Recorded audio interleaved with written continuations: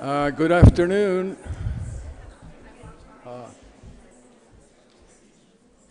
Thank you for stopping talking.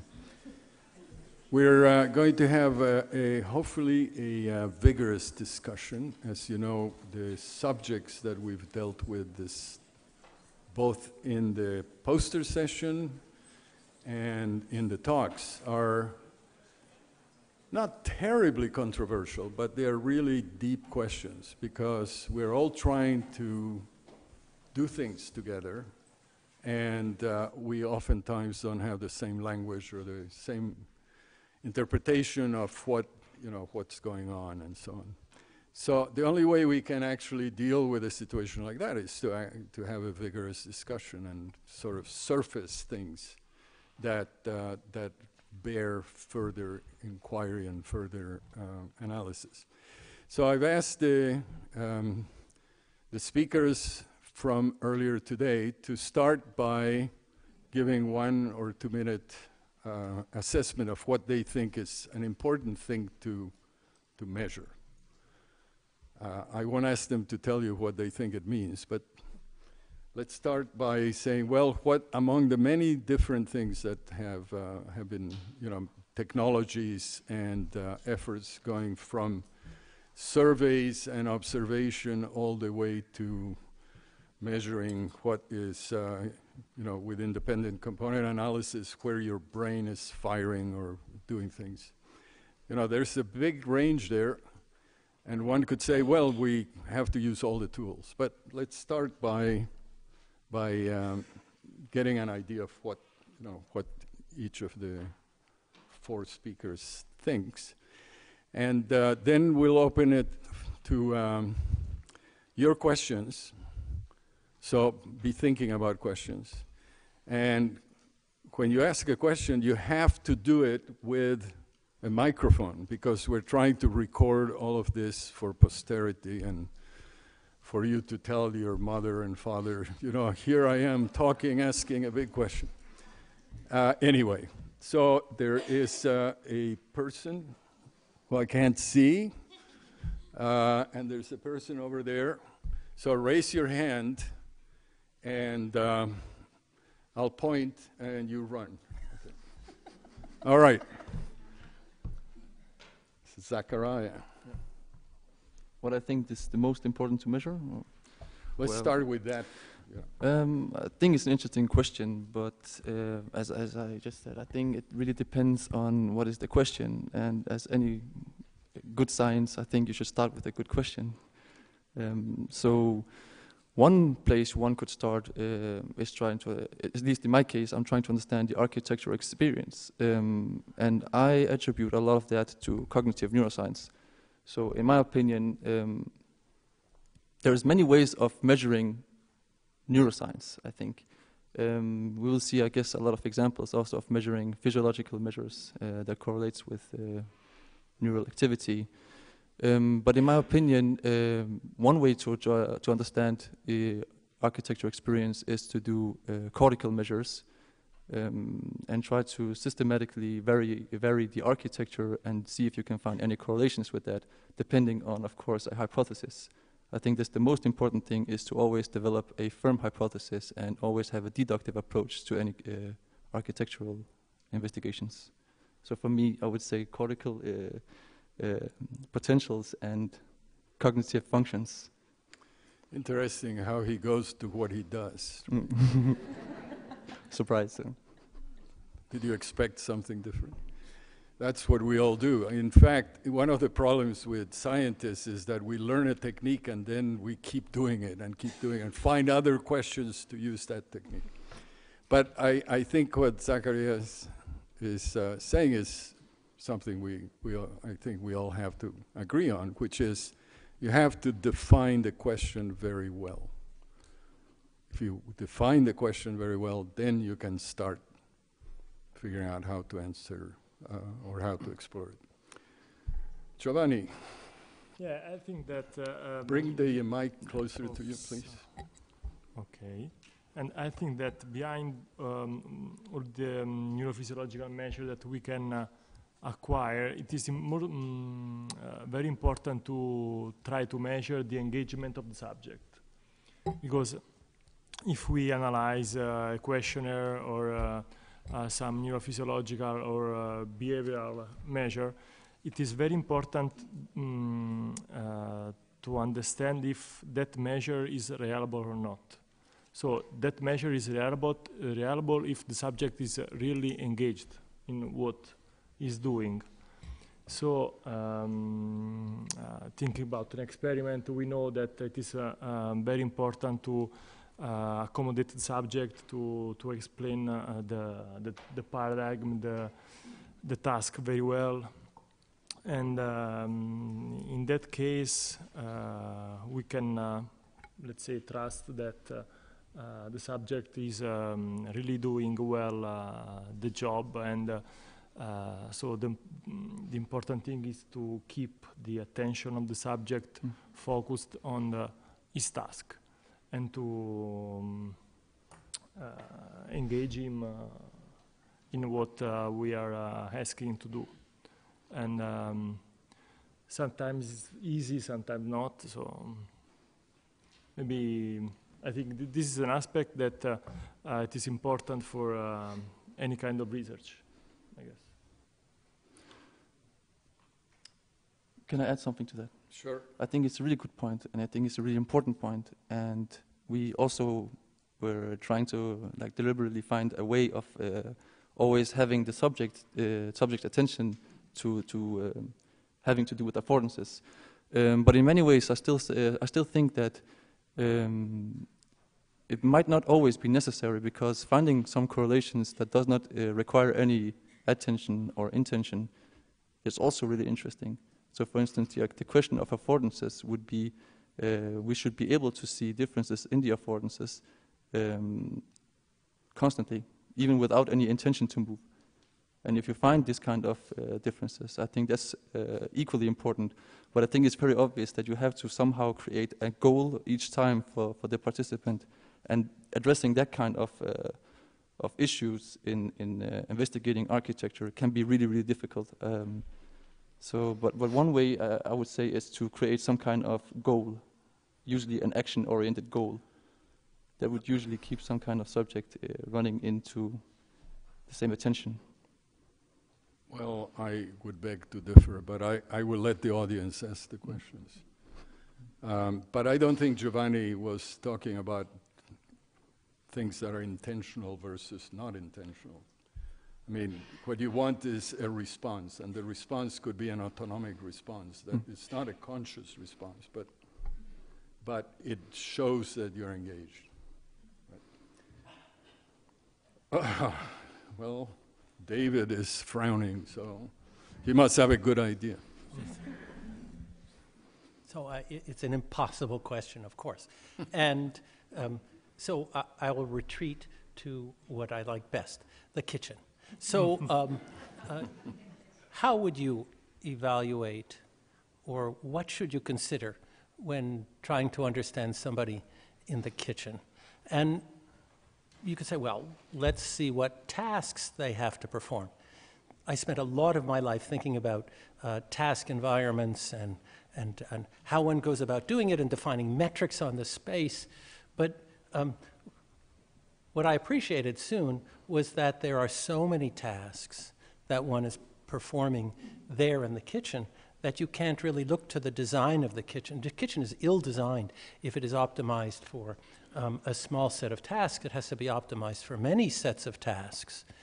And so you have this problem if you maintain the perspective that we evaluate things on the basis of the relation to performance on a task.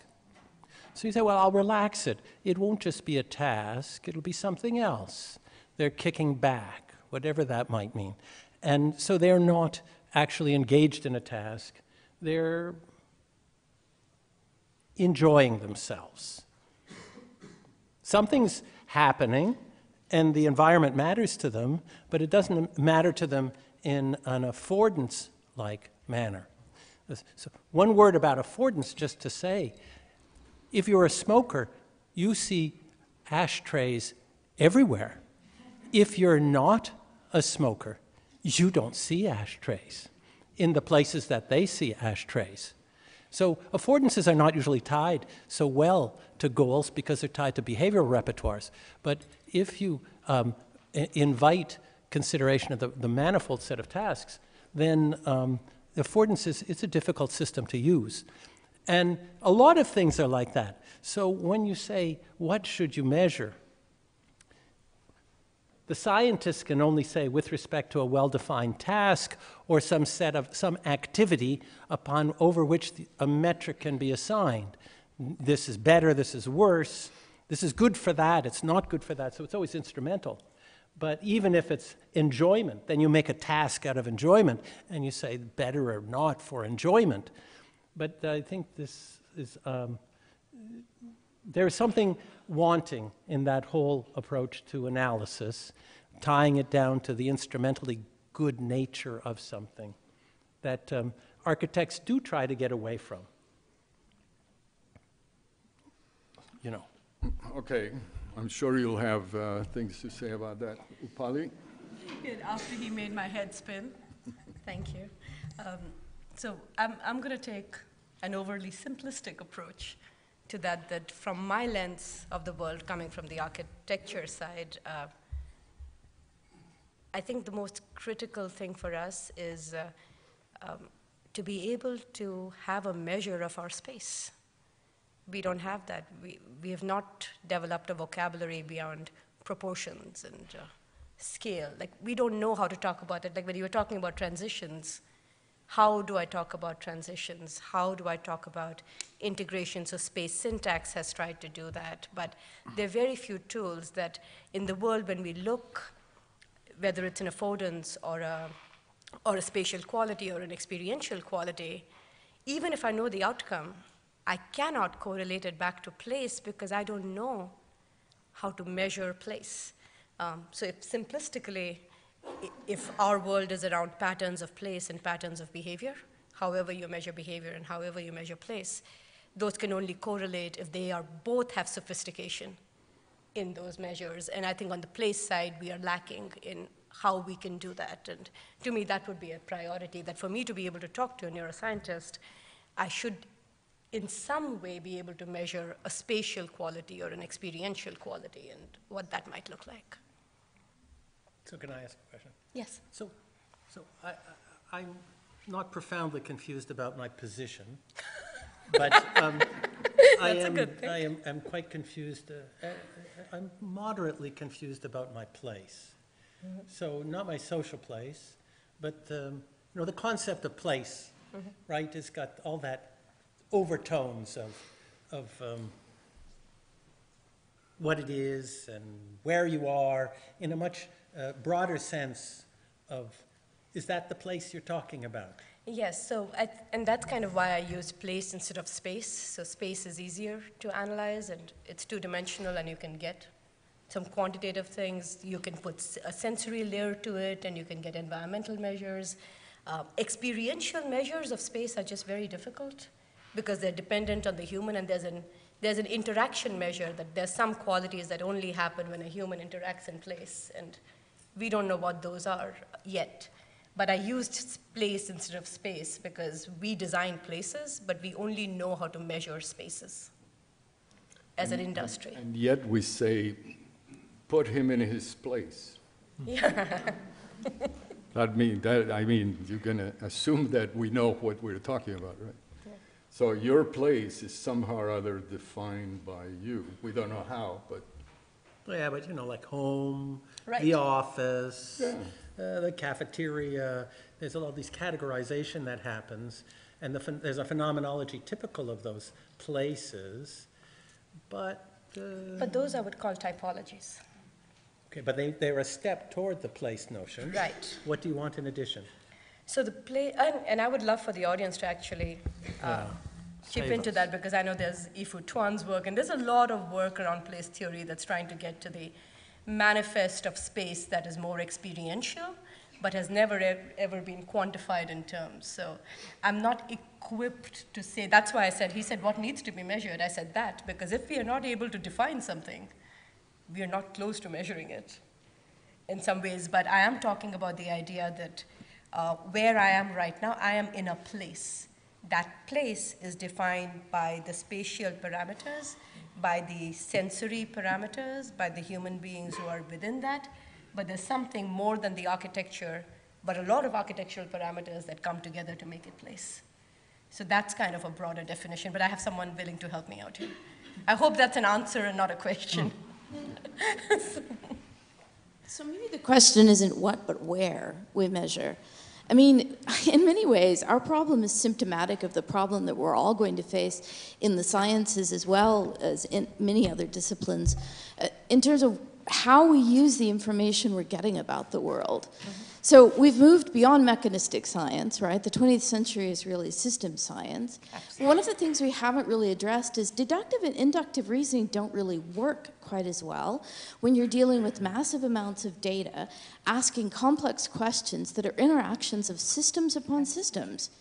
So one of the problems we have, and we're symptomatic of this, is that space, and Helmholtz does a very good job actually arguing with Kant about the definition of space in 1863. There's good history here. This is not a new problem. It's in fact a very, very old problem. Wilhelm Wundt had the same problem with the difference between psychology and anthropology. Where are you looking? Not what. Right? So you've got an individual, and you've got all the things that pertain to an individual. In other words, I've got sensory perceptions that I'm getting. Space, as we understand, really doesn't exist. I mean, there is no good definition for it. Place, which is culturally determinative, tends to happen at larger scales anthropologically and sociologically. And we haven't been able to do very good assessments of those that deal with the specifics then of how an individual interacts with a thing, which is really what we're looking at. So we're all over the map. And this, I think, is the real challenge. And modern neuroscience with fMRI and everything that it's doing still can't answer exactly what's causal between what you're measuring and what you're doing. I mean, you say, let's look at aesthetics, and then I show you something that I've already decided has an aesthetic property. Oh, sure. Wow, that sounds like the snake biting the snake's tail. I mean, this is the problem we're facing. So it's the where that might be the question and not the what, and the how. And I don't necessarily think it's a question of instrumentation, but really rethinking what we're looking at fundamentally.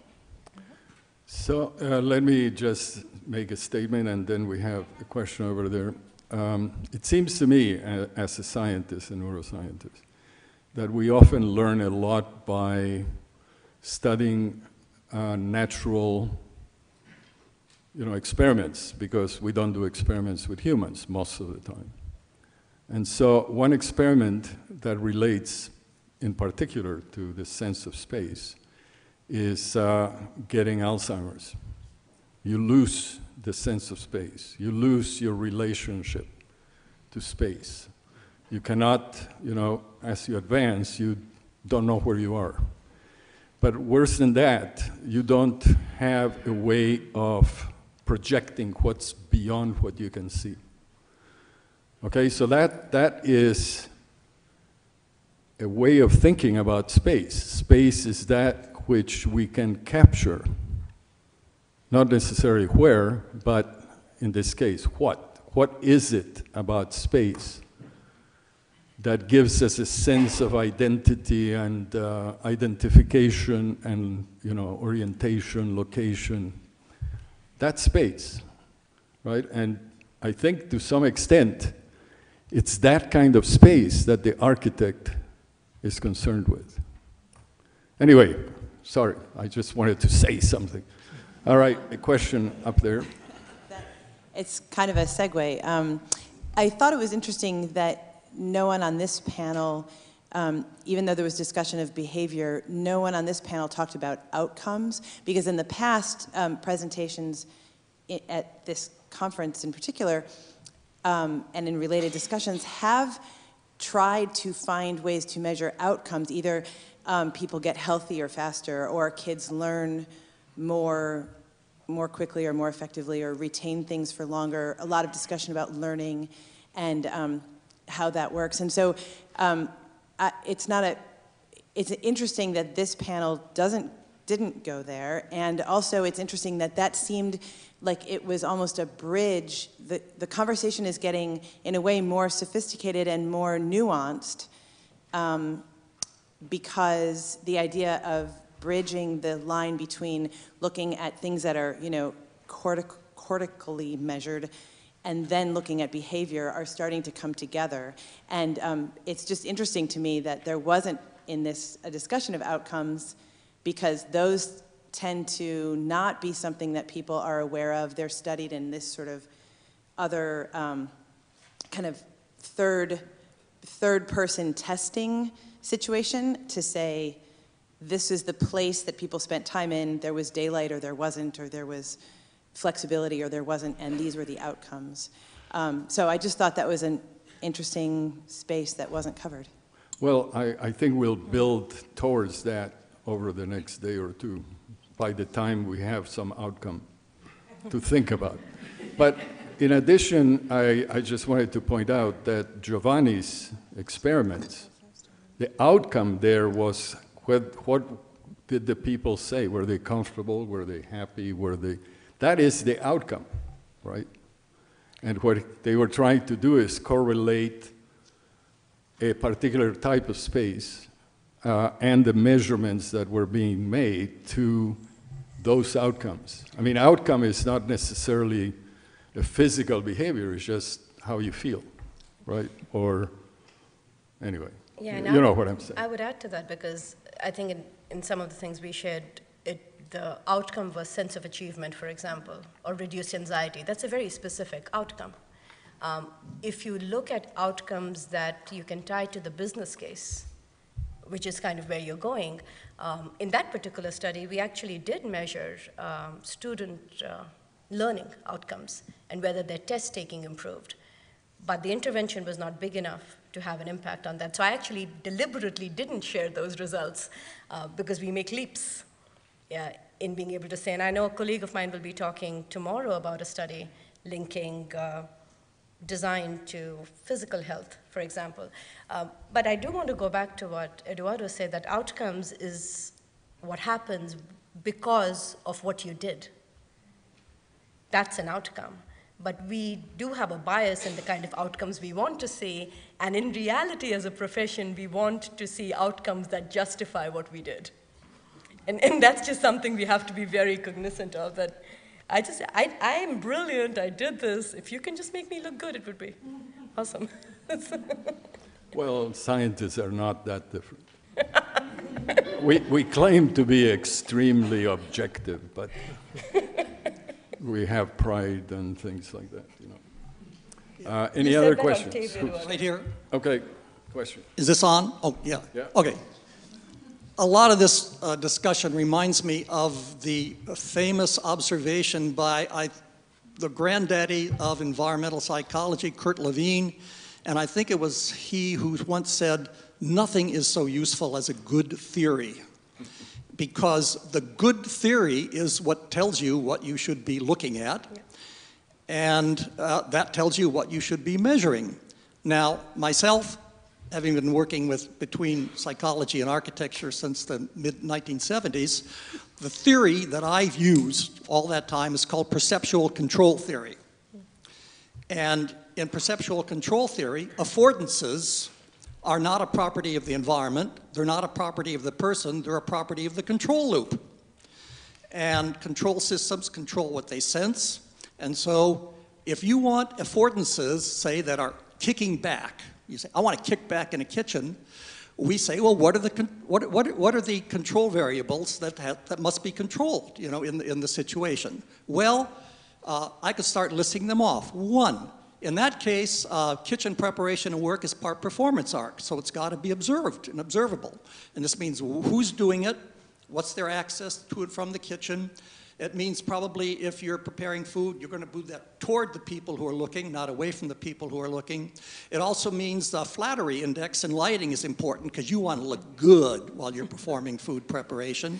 It also got to do with the legibility index and speech that we have in human factors. I can go through a whole list of measures that you could take.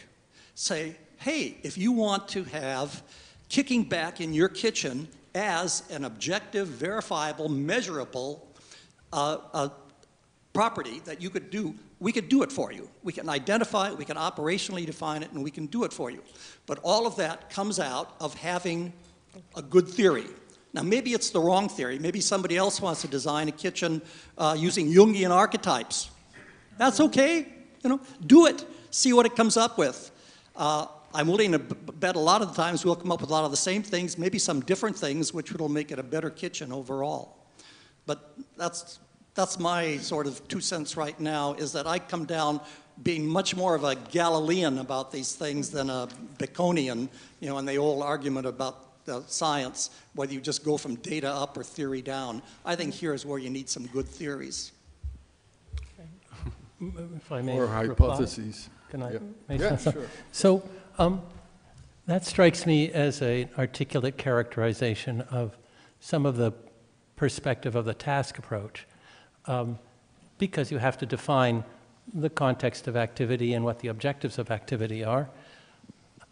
Here's what it leaves out: the felt quality of experience. So if you were an experienced designer, you're not doing that practical thing.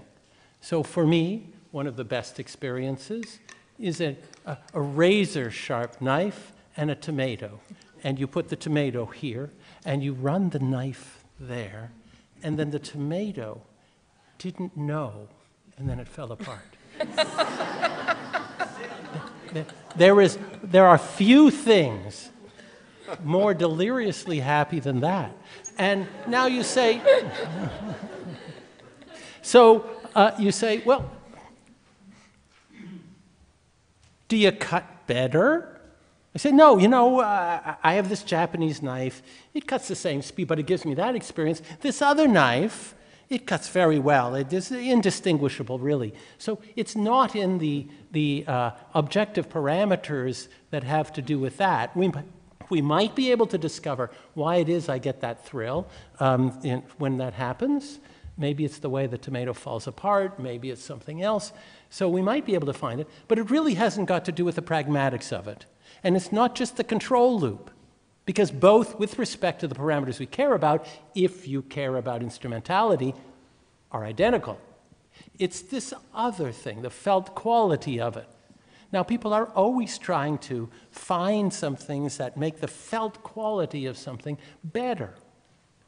I know that there was some neuroscience that determined the speed with which you should run your hand over the arm in order to have a lovely feeling. You go too fast, it's not as good. You go too slow, it's not as good. There's a just so. So you can find some of that, and, you know, it's better.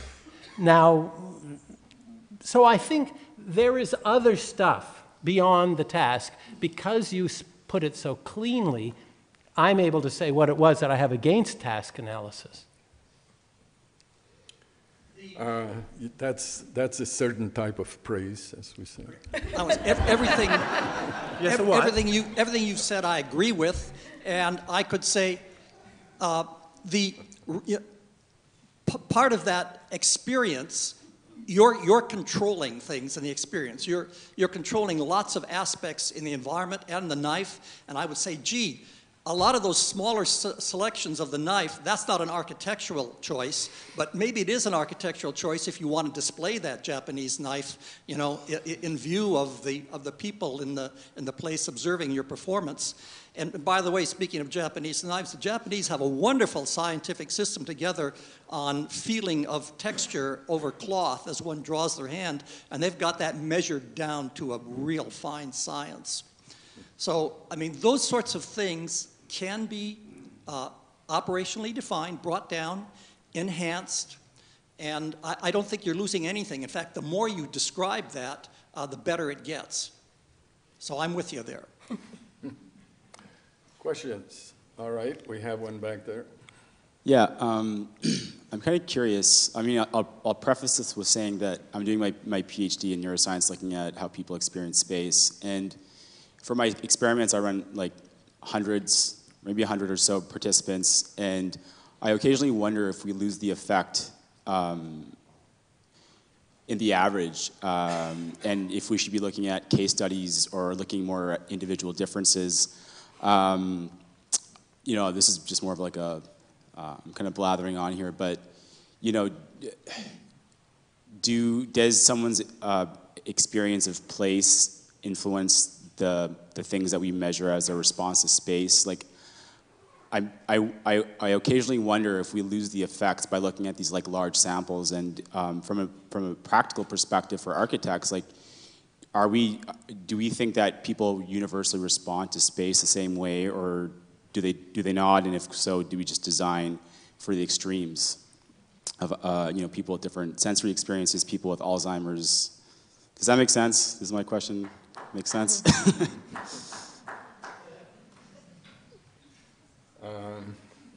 The question makes sense. I'm not sure there's an answer or an easy answer, but maybe. Can I ask something to the question? Yes. I have a question for the question. Are you asking whether an experience, if we can somehow hold the same experience a couple of times? So when you have one participant in a study, and for instance in my study he did 240 trials, I don't think the 240th was the same as the first. I don't think that architecture ever is experienced the same way ever twice. So that doesn't really matter in my opinion. But we're trying to inform design with neuroscience, and we're trying to make these general conclusions about how, you know, like the aperture of a door would influence the way that someone perceives it, or if their approach or their avoidance to that. And so I'm just, do you know what I mean? Like, what are we doing? Yes. That's not a question, and I don't know.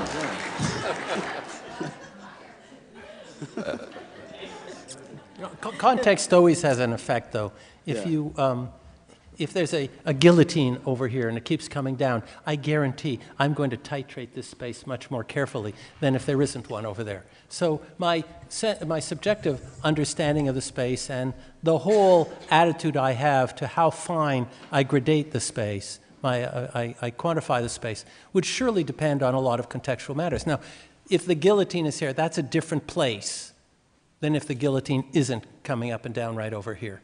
So I don't know what a place is, but I guess that would, there's these contextual matters, which is something to do with place, and everybody knows, as do you, that context matters hugely. If I can just add something? Yeah, sure. So when you conduct these kinds of experiments, I think, as it also has been previously mentioned, the theory and the hypothesis is really, really, really important. Otherwise, you're just doing an exploratory research, which is kind of, I don't know, in architecture doesn't really make sense for me, not when you cross it to cognitive neuroscience. So when you, I have to think how to really put this in a good example, because I see that a lot of architects, I'm also an educated architect, we really just want an answer, so really what can I use this for? Well, I don't think that we are there yet, and as many people probably also know, I have a lot of unpopular opinions. I don't think we are going to be there, at least not until 15, 20 years, because we're still doing some very basic research, understanding how perception and action, for example action and perception are related, and how this, in the end, accumulates into some architecture experience, because we don't know how this works. So how can we really make some conclusions? We're just making really small steps, and I think that we somehow, I think all researchers in this field really are doing the right thing by doing really small steps all the time. I think making too big conclusions might bias the whole field in the wrong direction. It's one of my unpopular opinions. So I think it's important to, I mean, context, obviously, but it's also important to know who the client is, right? So you intimated that, or you said actually that, are we looking for an average, or are we looking for the ends, and so on? And it depends, right? If you're designing a prison, which we will discuss tomorrow, there's a session on imprisonment, and you have to think about the range of people who are going to be users, or a hospital, or whatever, some facility, right? But if you're designing a kitchen for the person, and you have some idea of what design things are causing certain types of responses, like interest or curiosity or whatever, then you ask the user, which ones work for you? And if you have a VR system, you can put them up for that person to test and respond. So, you know, which you use, the average, the statistically significant response or whatever is, I think, very important if you're thinking about a common usage facility. But that's not what you would do with one person or maybe a small number of people. There you have to do, you probably want to see how that person responds. And of course, any of these traces that we get from EEG or other biometrics are noisy. We know they're noisy. And sometimes you have to look at 240 cases, hopefully not always that many, but if anyone publishes a paper in which they have 1 or 2 examples or tested 2 people, then they can't make really general conclusions. They can raise issues, but anyway, question? Yeah. So I want to go back to the subject of space and place that you were talking about, and that reminds me very much of the idea of allocentric versus egocentric navigation in the cognitive sciences, which also goes through different cortical pathways. And the fact that you're pointing out that we do not have a good language yet for the idea of place, which corresponds more to the egocentric navigation, might imply that as a field, architecture is designing more allocentrically and forgetting the more egocentric, basically, features of space, which might have more acute effect on people's emotional response or their navigation in a space. So perhaps that, you know, going further in that direction can actually inform architecture as basically a discipline into things that it is neglecting. And also, so because, for instance, you don't have a problem with the plans of space, which are more allocentric. Those are in the design, but other features are not required. So I'm thinking whether you see the generation of such language for more egocentric approach to environments can actually cause a shift in the discipline from models into different types of design. Absolutely, and that's a great way of putting it. I also want to go back to the systems thinking approach, because there's something very interesting in our times that probably all the people here have at least 100 variations of theoretical models that they live within right now, just within our small group of people. So in an interdisciplinary field, we are constantly stumbling upon theories rather than developing something or coming upon it very intentionally. And it's an interesting time because I wonder if part of the problem is we're looking at architecture and neuroscience and architecture. If we stepped back and said, how do we create an ecosystem that promotes health? That's a big, wicked question then. You take a big, wicked problem, and then architecture has certain things to offer, product design has certain things to offer, policymakers have certain things to offer. And in the real world, problems are often defined at a very interdependent level. And that's part of the challenge. So I think it would be very interesting. I think we are shifting towards that. The pre-post model is already old. We are moving towards a pre-predictive post model. Almost everybody is trying to predict. Everyone is trying to say, okay, if you do this, then I think this is going to happen with big data, with data science. Like, it's a very interesting time that I really wonder, because I think that would be a great thing to explore.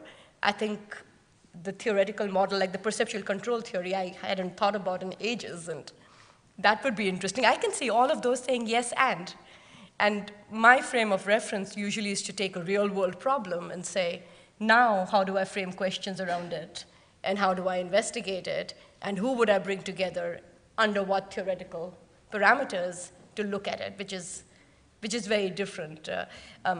My husband is a bioinformatics professor, and I remember that moment when he said, yeah, well, we're not testing hypotheses anymore. We're generating hypotheses from the data. Right? There's a paradigm shift. Right? So when a paradigm is shifting so fundamentally, and especially in architecture, in lived environments, every moment you're in space, you have changed the space you're in. Whatever I built, the user went in on day one and changed it. It's a constantly evolving thing, so I don't know if we have the language. I think it's a bigger question than my brain can really grapple with.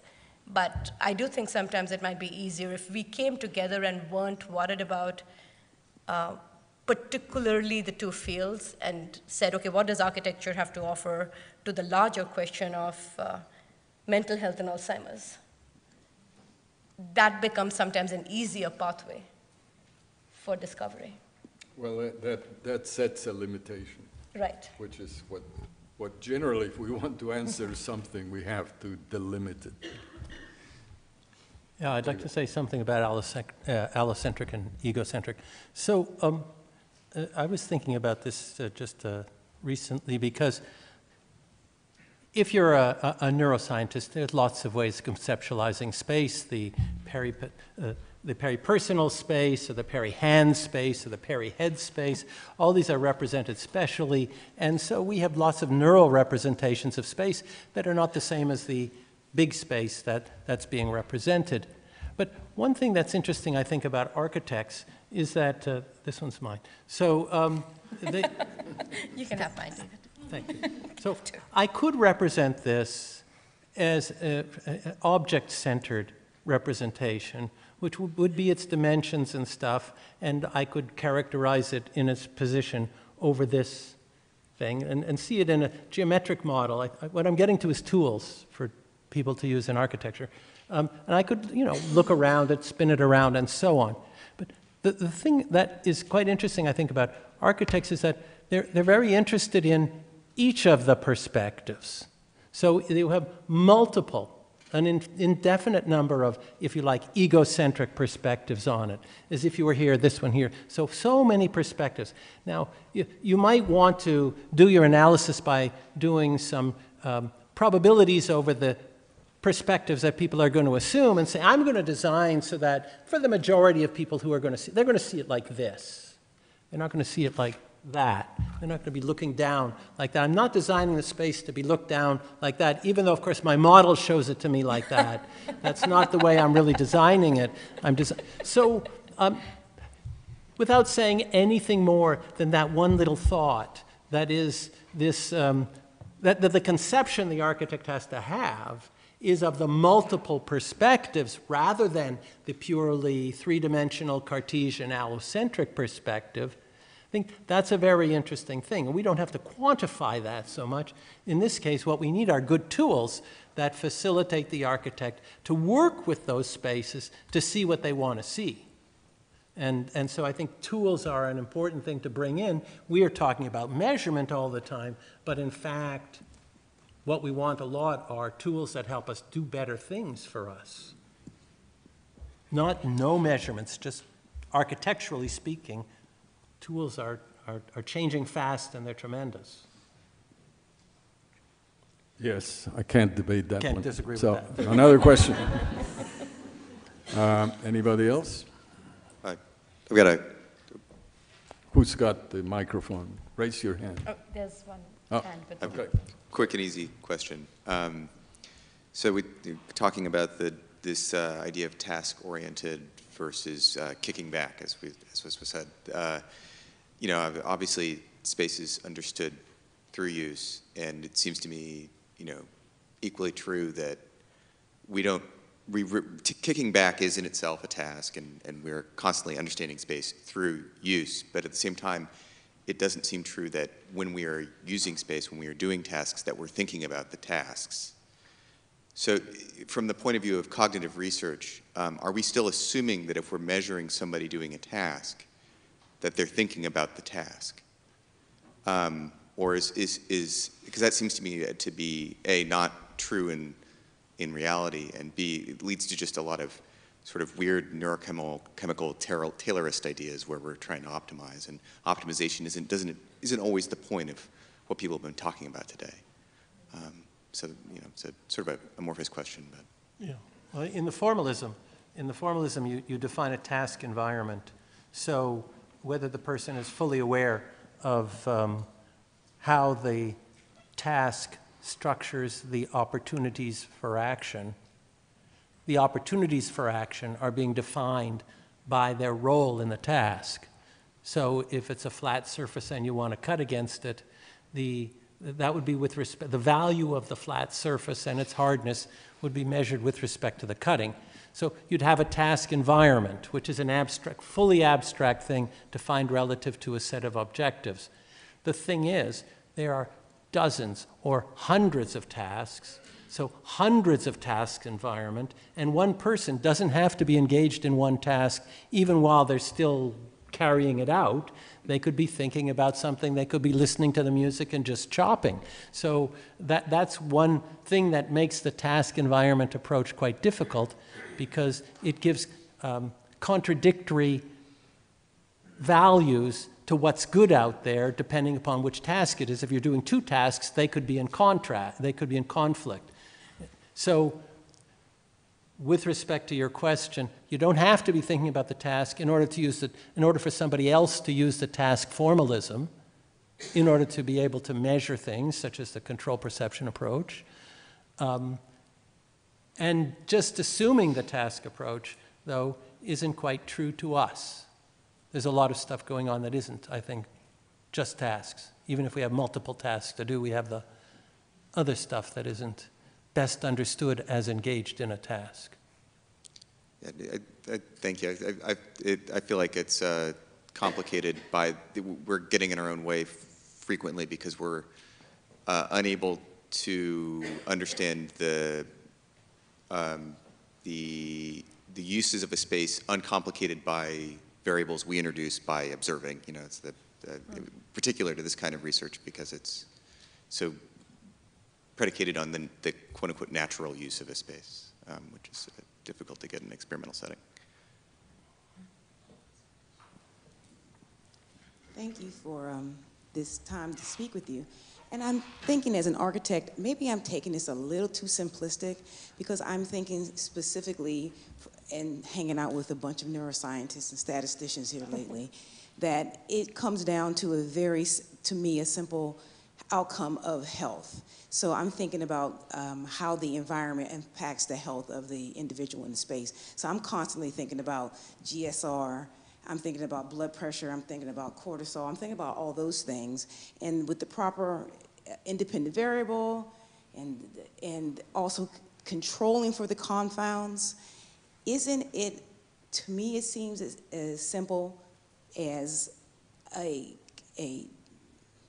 designing the element, having a baseline, designing the element, and then checking for those physical outcomes after a couple of weeks, after a couple of months.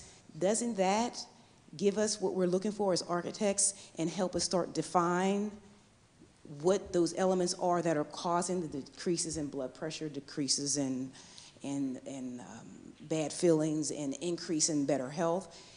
And am I making this too simple, or? I mean, I understand all of the psychological things, I understand the culture, but when it comes down to humans and how they respond to environments, no matter where they're from, there's a general bell curve of how people respond in spaces. So help me understand that, where I'm missing it. Such a good question. Everybody has an answer for that one. Does anybody in the audience want to answer? I mean, I can answer every question, but I don't want to. However, I think Terry can answer that question. So at the very first ANFA meeting that I went to, which was at the National Academy Meeting House in Woods Hole, the subject was, what do we know about environments that will help health and help people recover? And it turns out, this is very, very revealing, it turns out that there's a lot of work that's been done, a lot of outcomes, on how fast someone recovers and how they feel. And some of the really important variables was nature. Right. Being exposed to nature rather than being cooped up in a room with very little light is much, much more conducive. Art is conducive. There are some things that are really, really bad. The worst thing you can do is shut off daylight, and so you don't know what time of the day or night is. Of course, that's what we do with the ICU. And even worse than that is the fact that there are loud noises that come on in random intervals. That's how you torture people. And finally, and this is something that is the most important factor in your mental attitude toward where you are and how you're going to react to it. If anybody can come into your room any time of the day and night and stick you with things and put things in you, and your brain realizes this and is always alert to find out what's coming next, it's a terrible, terrible way to have someone recover. So it turns out that our hospitals are ideally designed not to help people get well. Absolutely. So if I can answer that, I would say that that's very true, and you're not being simplistic. But if you notice, in the last 20 years, with that approach, we only know about 10 things. We know about daylight, daylight's good. We know about nature, nature's good. We know going out in nature is good. We know viewing nature is good. We know certain things.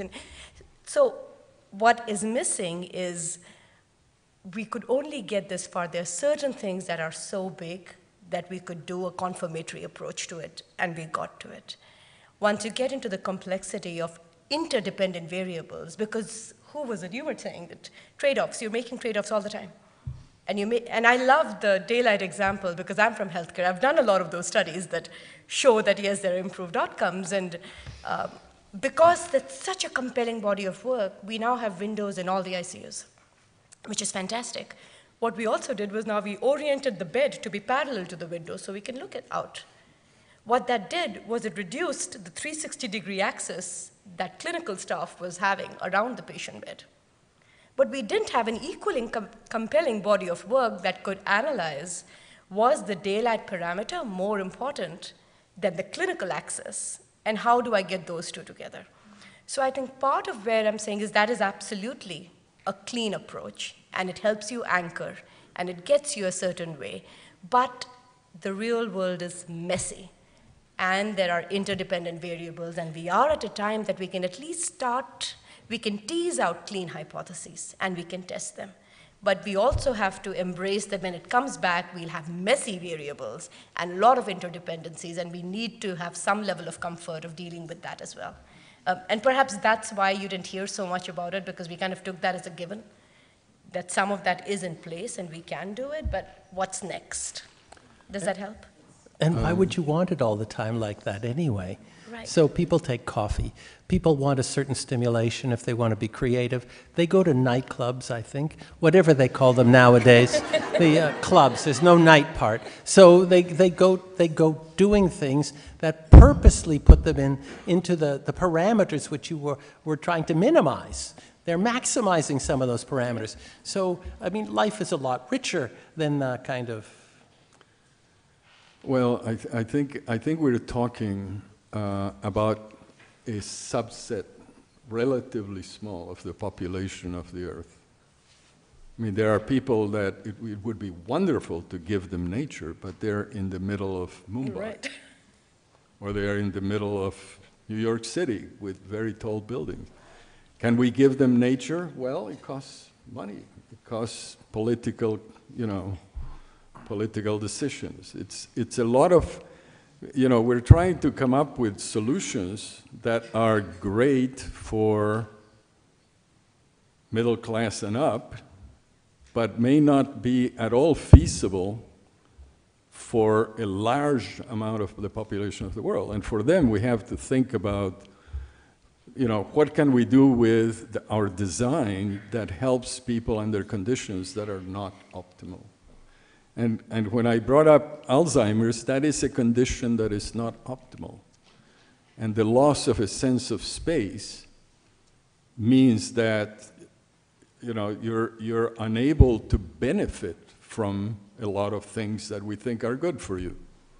Is nature good for a person who doesn't know where they are? I'm not sure, but it's hard to measure that. And there's an increasing number of people who are under those conditions. I'm not saying we shouldn't think about the privileged and the ones who can afford a neuroscientist or an architect. But I think what we're trying to learn by learning how we respond to space is to think about all the different conditions under which we're trying to relate to space.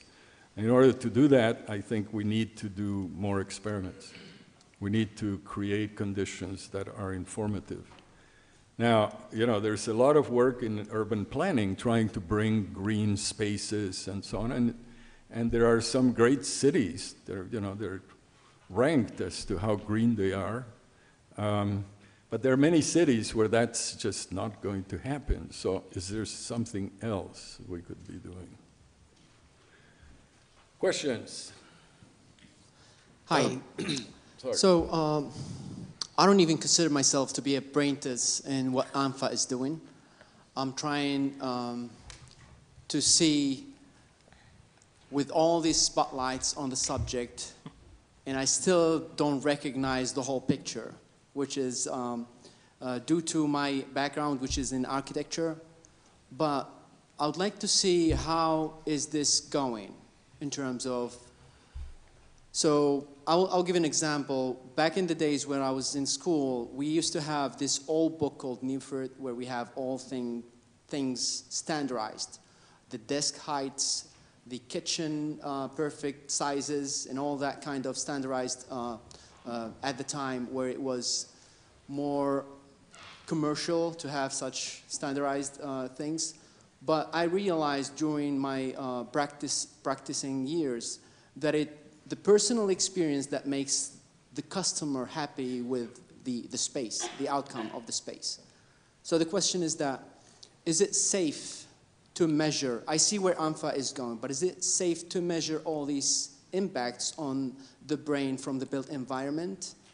Should we standardize how the environment should be, or is it something personal and it should be in contest with the cultural aspects and the individual aspects and all that? So to put it simply, is it possible to standardize the effect of the environment on the brain, put it in kind of curriculum, or it's not happening soon, or is it difficult to do? I know it's going everywhere, but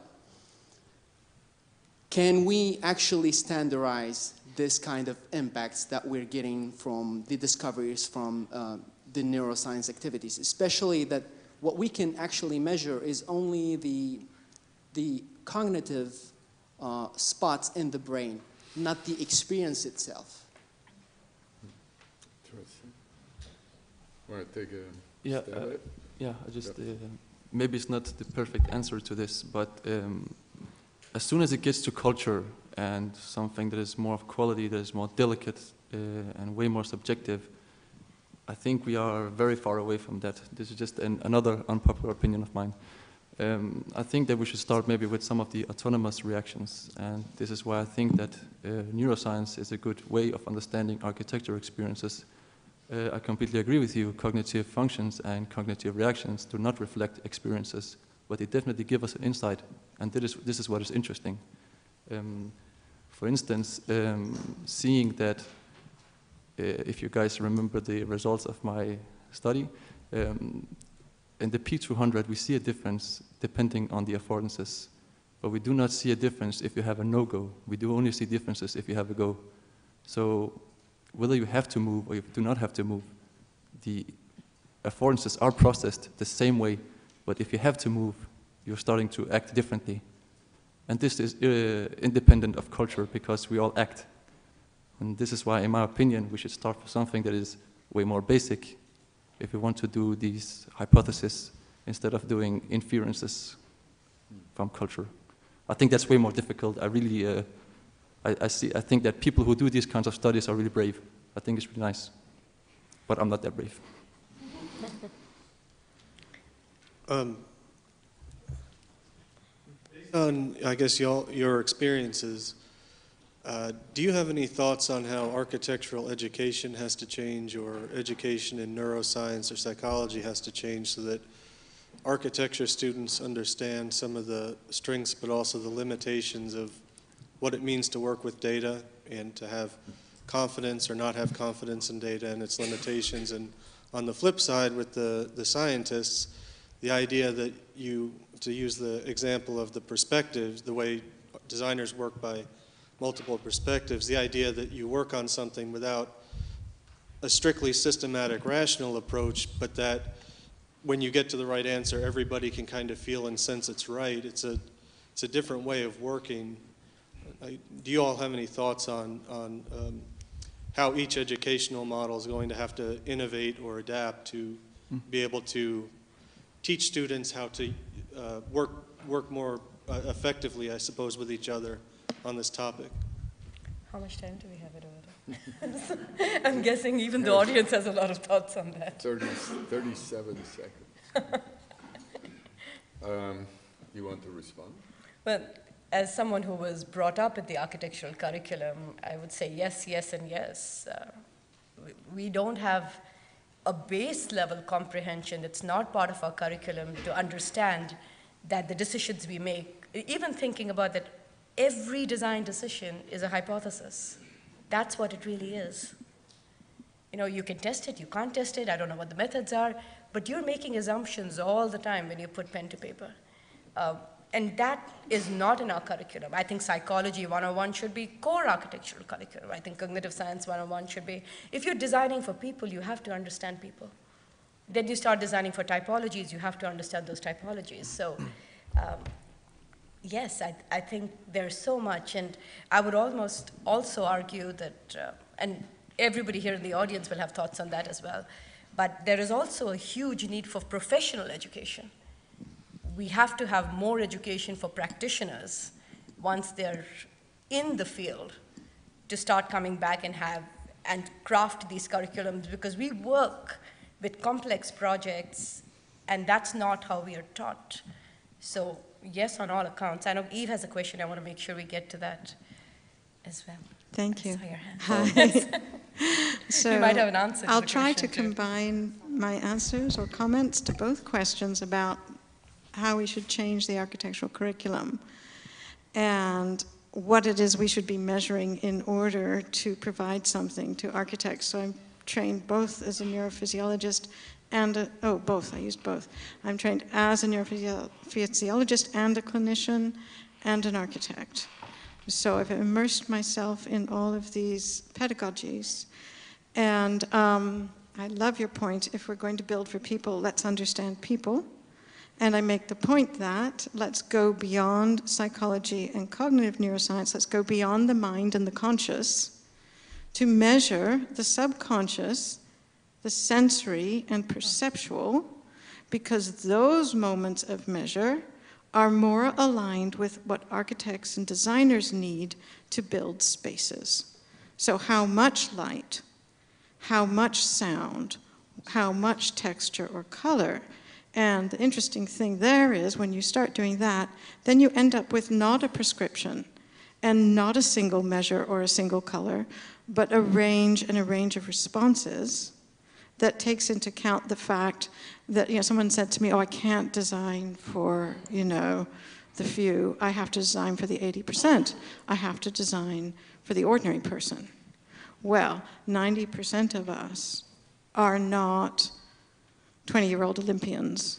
90% of us are not the perfect specimens of humanity. So let's design for the clinical needs, our visual range, our physical range, our different emotions and our different reactions, and let's add sensory physiology to cognitive neuroscience and behavior. And then those pieces become the pieces that we add together and say, not purely reductionist, we have a holistic thought, we understand why a certain room makes people across all cultures and time, that it does, we understand that it does have an impact. Why? Well, let's look at some of the pieces that do that and some of the pieces that stand in the way, and as they relate to the different sensations and desires that David was talking about. And we do this in medicine. If we simply said we don't understand everything, it's a phenomenon, come back in 10 to 50 years, and we'll see if we can help you with your diabetes. Why wait? We don't have to wait. We have some pieces, let's begin with the pieces we have. And cross-train, as we're doing here, so that we can work together as a team while we are waiting to train together as professions. Could you repeat the question? So the question was explaining how I define sensory physiology versus cognitive physiology. Great question. Gray lines in between each one. But if I talk about sensory as the physical environment being changed by physiology into some neural reactions that actually are then perceived by the brain even at a very basic level. So even light, even sound is processed right out there at the sensory organs before it goes up to the higher levels in the brain and across to other levels to be reprocessed. And we don't sense any of that. It's below our conscious knowledge. And yet sometimes we can train ourselves to become more sensitized to it. But often we talk about the cognitive as the conscious. And I think we want to make sure that we include the all. Yeah. I think, yeah. I'm very happy to follow Eve. I actually raised my hand to speak quite a long time ago, and I do want to address a point that was raised earlier by Jim Wise when he said, you know, there's nothing so practical as a good theory. I'm thinking back to the foundation and formation of ANFA, and John Eberhard, who I knew for a very long time before he became interested. I guess he met some of the wonderful neuroscientists who work here in the San Diego area and said, wow, we've got to figure out how we can bring these things to bear in architecture. And John and I were interested for a very long time in how people are affected by the built environment. And John added the dimension of, said, all this behavioral stuff is great. We really want to understand, and we need the neuroscientists to help us, what's going on in the brain that is generative and causing these processes. And I personally, and we're going to talk about it some tomorrow morning, I personally was very impacted and affected by the research on circadian rhythms that's going to be presented tomorrow. And I work in a very narrow field within architecture of the justice arena. And again, I don't want to make the presentation from tomorrow, but I just want to say that I find that my ability to talk to my very much non-scientifically trained clients and tell them that there is real neuroscience behind the effects that we're talking about natural light in correctional facilities, the fact that I can talk back to a theory and have some real understanding of what's going on in the brain when the retina is stimulated by light or not, and what kind of light and how much light and when in the day and the spectrum and all that. I can talk about those things really strengthens my ability to get them interested in what I'm talking about. And then they want to know about the health impacts, the impacts on stress, the impacts on irritability and conflict, because all those things matter very much in this intensified environment of a correctional facility. So I really believe that we haven't been talking quite enough through parts of this conversation this afternoon about the underlying brain functions, and I'm an architect, so thank you. Do we have another question?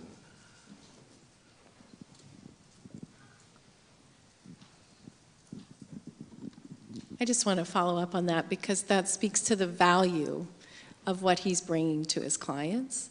And I think a lot of the architects that are here in the room are looking for that, because it's a huge responsibility to design a building.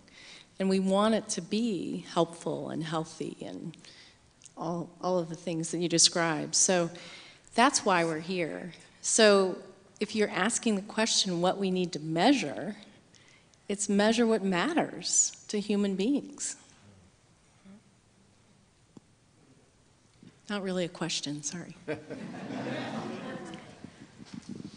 Well, I'm sure we would have lots of statements if we asked you to make statements, but we're asking you to ask questions. So we have a hand up over here.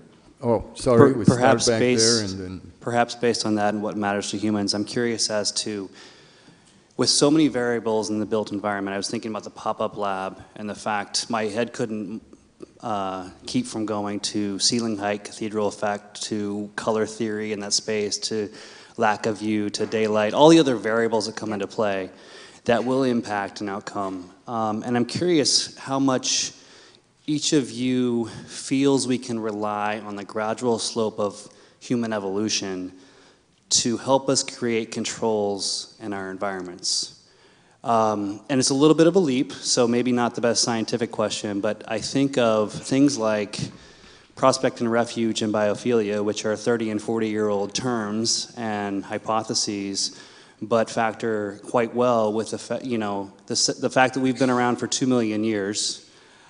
Just 40,000 years ago is when we realized that we could work together as social creatures, and that 99.987% of our life has been spent outside, and we wonder why people aren't happy when we sort of shoehorn them into buildings. So I'm wondering what your thoughts are on the sort of gradual slope that we as humans kind of continue to follow and how that can factor into these hypotheses. David, I'm looking to you. That's such a... Anybody have any thoughts? It may be a bit esoteric for the panel you have. It's but such... If anyone can answer, it's Upali. I don't know the answer. I was going to add to the question.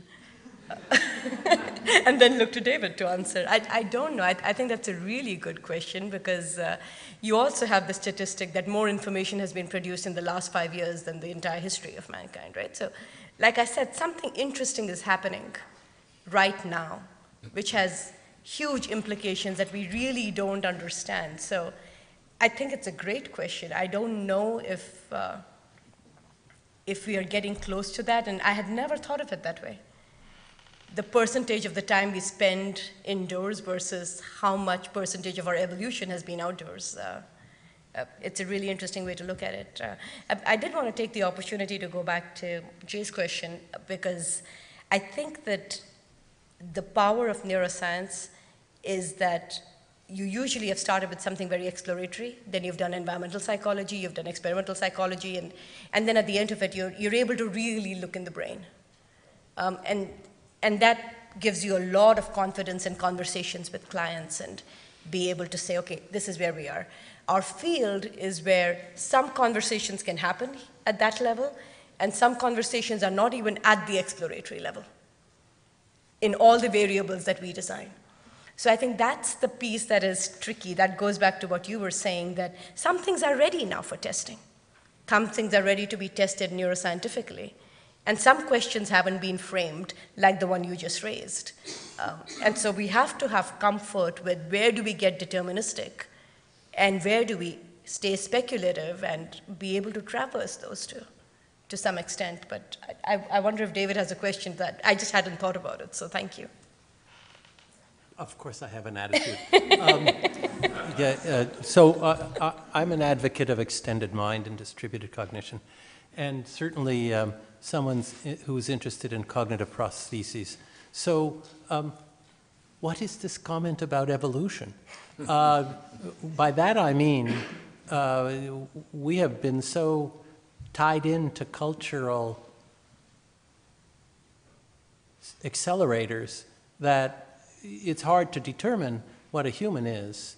A human, is that the one with clothing or without? Is that the one that has medicine or without? So these are just the superficial stuff. This is not the slope that's about to take off, where I go to conferences and they're about all the sensors you can pack into the body, as well as actuators. So yes, okay, it may take more than 30 years, maybe it won't.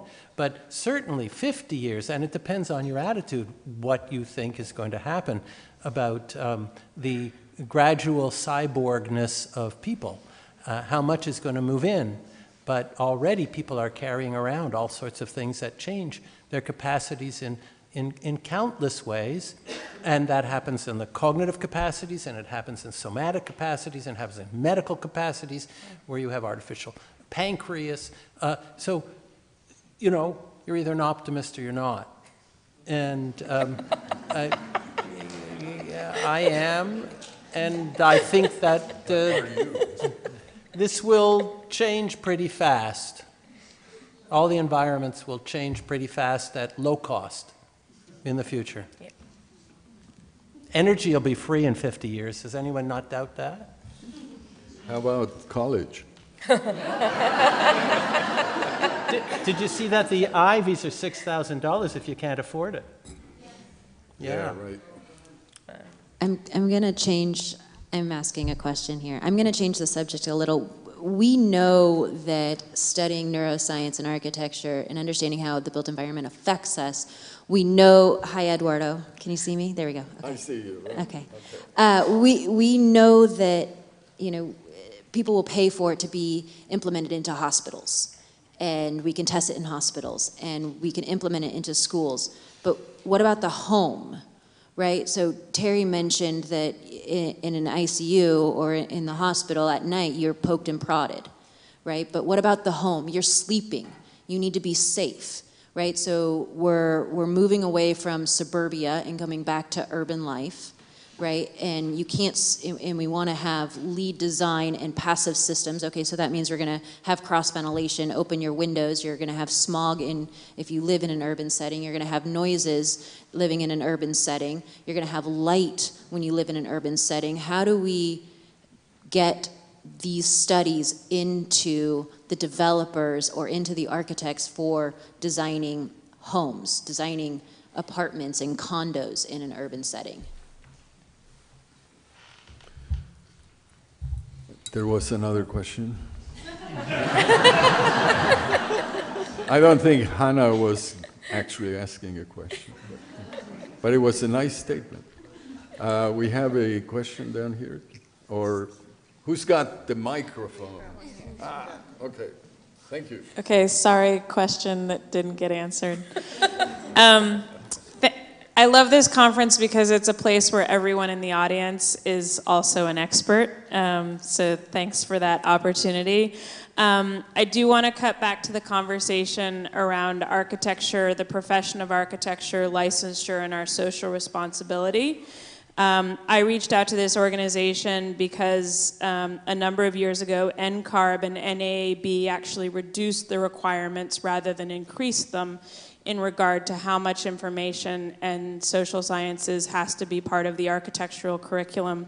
And I'm excited that the crux of this conversation is about the application and theory of science, both what we already know and have known for thousands of years and what we are yet to know. And so I'm hoping that the panelists can each share with us some of the nuggets or sharp pieces of information that we can use as professionals to make sure that there's greater respect for social science and cognitive research in our profession. So highlights of what you're each bringing to the table that we can take back to our profession and make it happen. I think you're going to have to ask us individually tomorrow, because we're very much out of time, and we're not out of questions, we're just not hearing them, but I think that it's important for us to interact with you.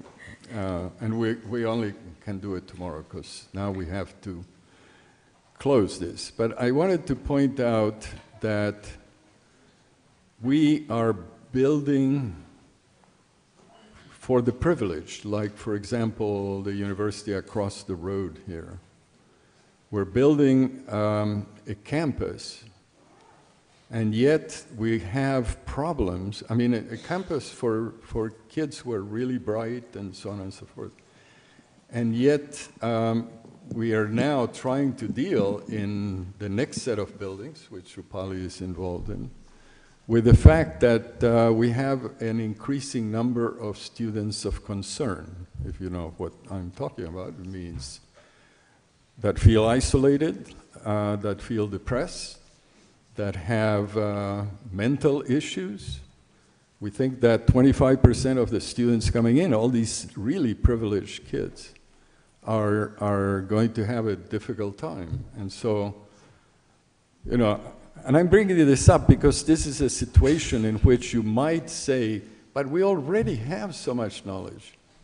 And nature, I mean, this is a campus that is very open. You know, there's lots of nature there.